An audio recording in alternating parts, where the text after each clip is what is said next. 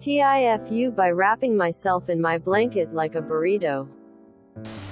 It was like 3 a.m. and I was bored. So I wrapped myself in my blanket like a burrito. Roll around while holding the edges. I rolled over. And this was where I made the mistake. My bed is in the corner of my room. And there is a gap between the wall and my bed. When I rolled over, I fell into the crack and realized I was stuck.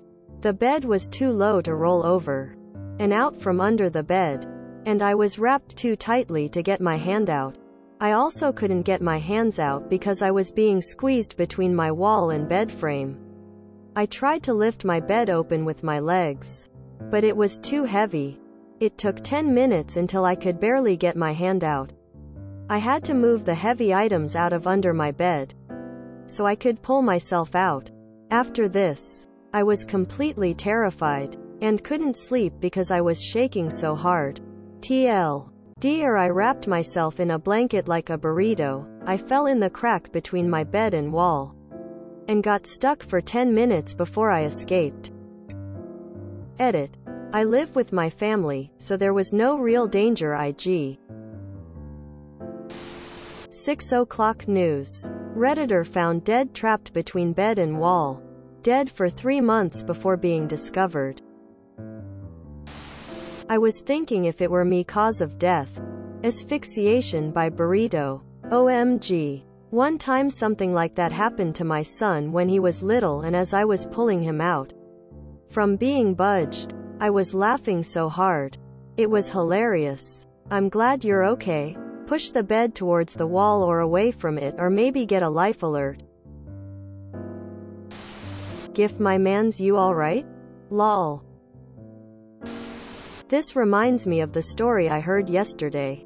Woman, presumably, tried to reach something behind a bookshelf, got stuck upside down and died that way.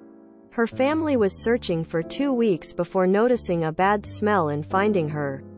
https www.nbcnews.com/id/dubna15895965.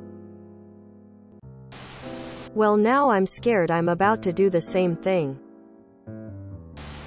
I did this when I was probably 5 or 6. But the entire blanket engulfed me. It was probably one of the scariest moments of my life that I can recall today. It took me a few minutes to get free. But I would never again do that ever in my life. Maybe that's why I developed a fear of small enclosed places. Especially places where I can be locked in. Don't read about positional asphyxiation.